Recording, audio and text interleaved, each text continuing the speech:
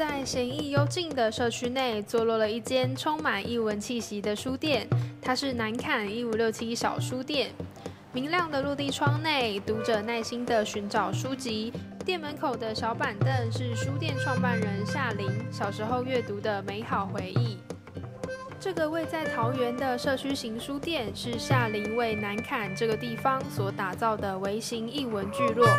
店内来往的客人，有些是第一次来访，却也不乏天天来报到的常客。因为这间就在住家附近的书店，不只是卖书，更让在地的居民重新认识南崁这个地方。既然开了一间在地的社区型书店的话，我让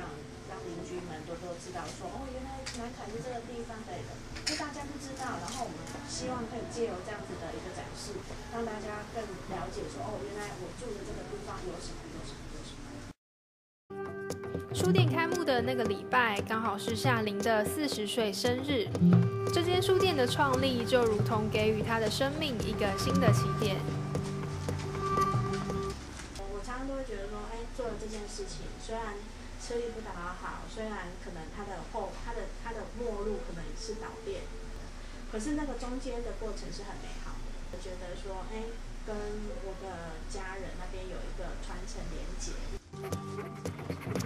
南崁1567小书店不只是小社区里的艺文聚落，对于夏琳来说，更是一间延续梦想以及连结当地居民和传承父母情感的无价书店。